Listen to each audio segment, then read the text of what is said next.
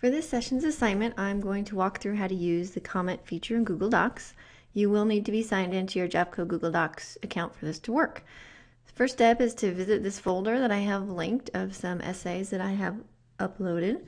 It's just a folder. It should be shared with everyone in the course, and once you're in here, just select any one of these essays that you would like to comment on. And this week you need to just put in one compliment and one suggestion. And we're going to use Google's comment tool to do this. And this is nice for a writer. If I don't use a comment tool and just type my comments right in here, even if I choose a different color for those, they now become part of this student's paper.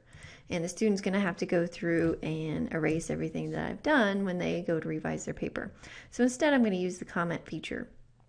So if I wanted to comment on this topic sentence, I just want to highlight the entire sentence and then go over to the insert menu and choose comment. You can see that it records my name, so you'll be able to see who provided each comment, and then I can just type in my comment. Click the blue comment button, and you'll see that the writer will see that their text is highlighted, so they'll know to look over to the right, because sometimes on narrower screens you have to scroll over to see these comments.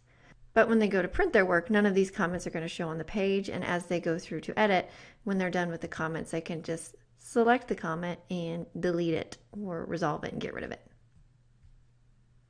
That's how you use the Google comment tool. Let me know if you have any questions.